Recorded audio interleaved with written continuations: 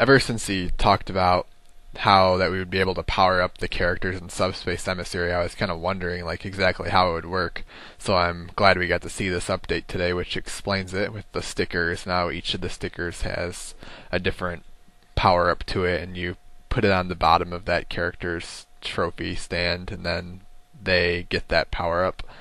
And overall, I think it sounds like a pretty cool idea. I like that it's now you have more of an incentive to get the stickers rather than just collecting them to mess around with. So now they actually have a good use. So I'm excited about that, and I will see you next week.